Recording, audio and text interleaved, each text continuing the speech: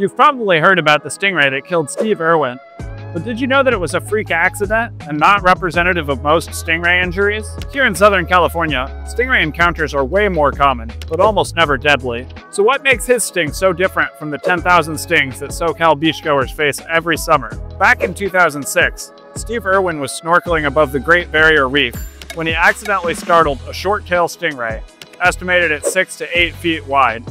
Feeling trapped, the ray drove its barb into his chest with immense force, piercing his heart. It was a terrible tragedy, but thankfully an extremely rare one. Fewer than 20 fatal stingray incidents have been reported worldwide since 1945. So what about the stingrays we see in SoCal? Meet the round stingray, Urobatus halleri. Small, venomous, and ubiquitous.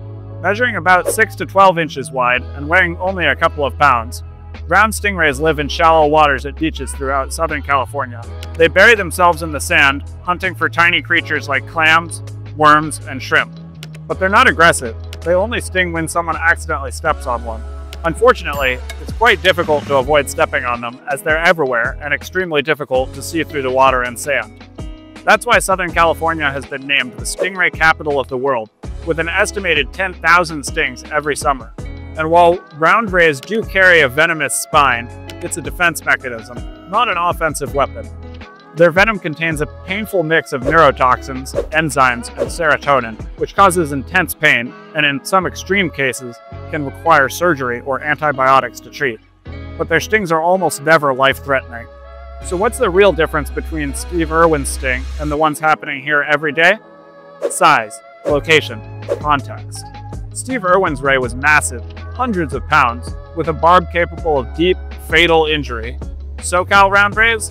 They're tiny by comparison. Stings here are painful accidents, but not lethal ones. That being said, a round stingray sting is still very bad news. Keep yourself safe by doing the Stingray Shuffle, and check out Dragon Skin stingray-resistant booties, which are designed to give you an extra layer of protection in the shallows. Stay safe with Dragon Skin.